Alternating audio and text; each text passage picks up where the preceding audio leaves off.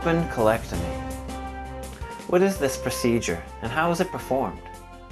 A colectomy is the removal of a portion of your colon or large intestine that is diseased. This is performed through a skin incision or cut that is made on your abdomen while you are under general anesthesia, meaning you are unconscious and pain-free.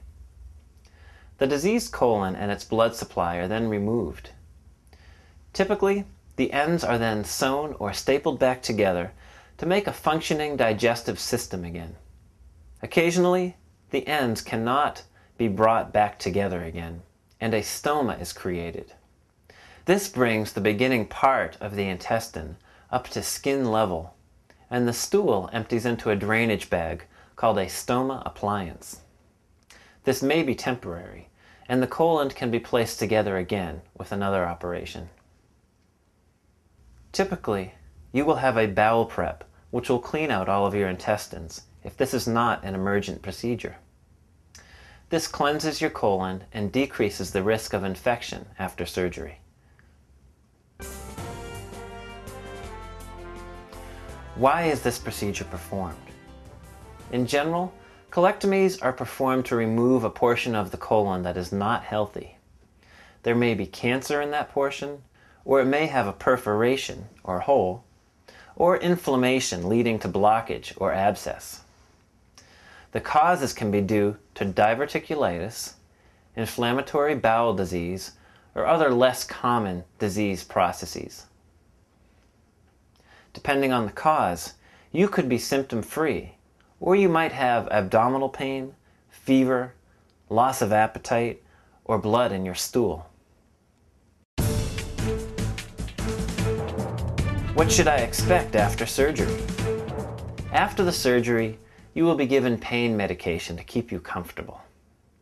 You will have a urinary catheter, a tube placed in the bladder to collect urine, placed in the operating room that will come out in several days. You will not eat right away, and patients often feel nauseated from the medications and anesthesia. When your surgeon hears bowel sounds, you will be slowly started on a diet and then advance to your previous diet over the next several days. You will be encouraged to move after surgery as soon as possible. This decreases your risk of lung complications and clots in your legs. Bowel movements may not occur for several days after the surgery, and seeing some blood in the first bowel movements is normal. You will be unable to lift heavy objects greater than 15 pounds for 6 weeks after surgery. The dressing will be removed in the hospital, and typically you will be able to shower when the dressing is removed.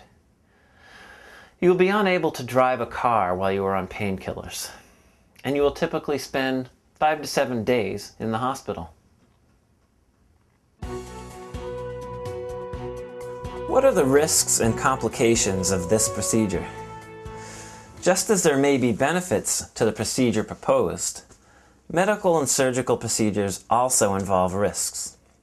These risks include allergic reaction, bleeding, blood clots, infections, adverse side effects of drugs, blindness, and even loss of bodily function or life, as well as the risks of transfusion reactions and the transmission of infectious disease, including hepatitis, acquired immune deficiency syndrome, from the administration of blood or blood components.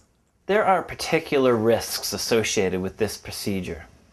These risks include, but are not limited to, wound infection, fevers, undue pain, redness, drainage or swelling at the incision site, urinary tract infection or retention. Any foreign body, such as a urinary catheter, poses a risk for infection. Incisional hernia. Bulging or a mass through the incision may be a sign. Refraining from strenuous activity for 6 weeks after surgery is important for adequate healing of the tissues.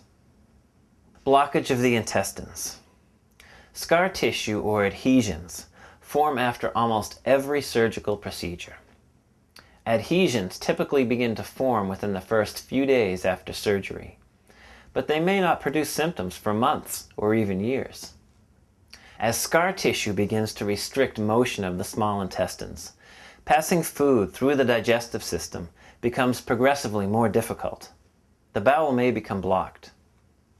Less common complications are stricture or hernia at the stoma site.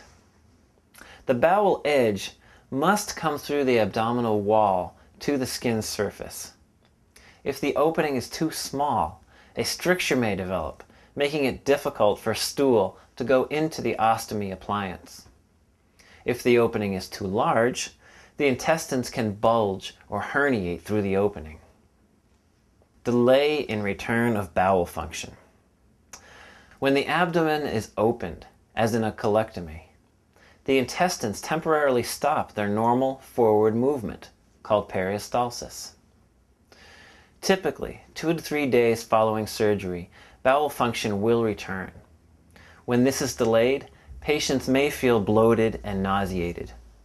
Early ambulation after surgery may assist in the return of this function.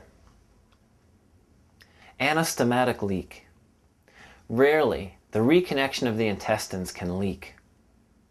Injury to the ureter.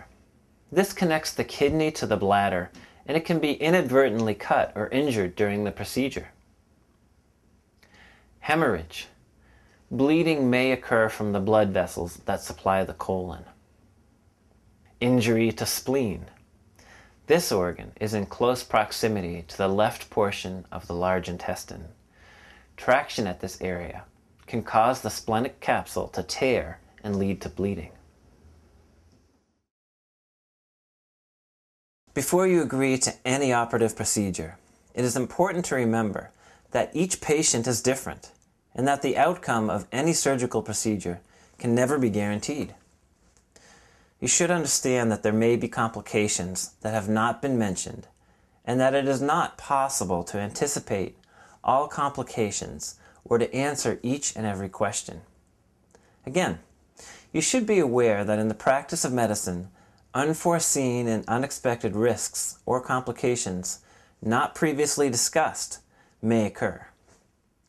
You should also understand that during the course of proposed procedures, unforeseen conditions may be revealed requiring the performance of additional procedures, and such procedures may need to be performed.